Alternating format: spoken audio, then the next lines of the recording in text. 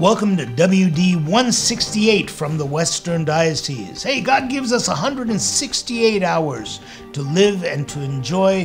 Here's a look at a few of the news items during this past 168.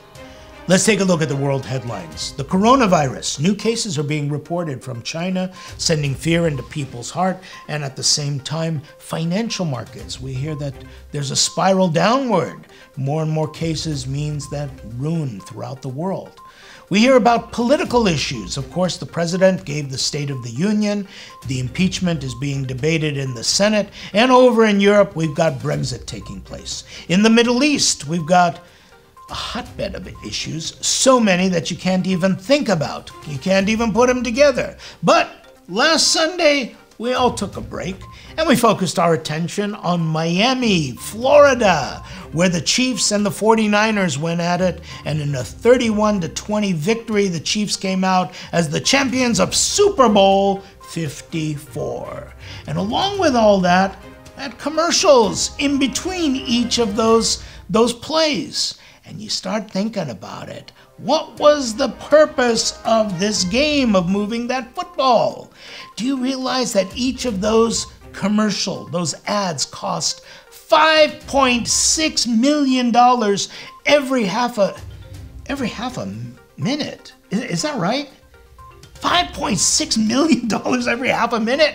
That's more than the budget of all the Armenian churches. That's kind of wild. Wasn't that Mr. Peanut adorable? He was cute. Yeah, those commercials are neat. But it makes us think, how much money are they spending to get us to buy one type of drink, to buy one kind of potato chip, one kind of car? How many Doritos chip, how many avocados from Mexico do they have to sell to recoup $5.6 million every half a minute, let alone make a profit? But they do it, they spend it. And then here in our Armenian churches, we talk about like $50 extra here. Babam, do you realize these people have it all laid out? They're spending money to bring people in.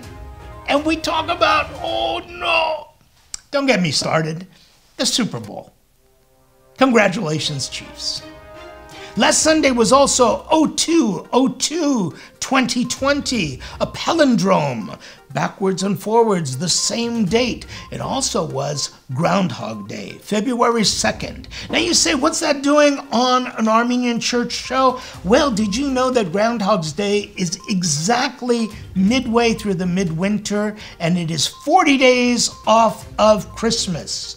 Yes, it is called Candlemas, or the presentation of the Lord to the temple. 40 days, the scriptures tell us, 40 days after his birth. Well, if you counted it from the Armenian Christmas, January 6th, it comes out to February 14th.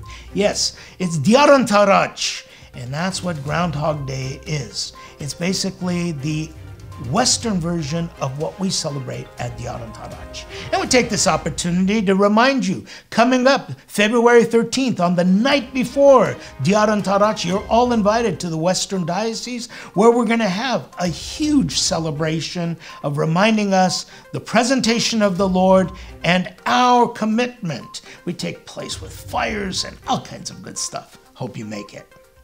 Seattle, Washington. Would you know that there's an Armenian community? Well, there's been one for several years. And this year in Seattle at the Holy Resurrection Church, Father Vazken Movsesian welcomed 80 students, Armenian school students, where they not only participated in the Divine Liturgy, but received Holy Communion, receiving the blessings of the church. We bring this to your attention so that you see, not only in the big cities, but also in places that we think are remote, we have these beautiful communities sharing the love of God and bringing people to church. I want to remind you, coming up soon is going to be Reclaim 2020.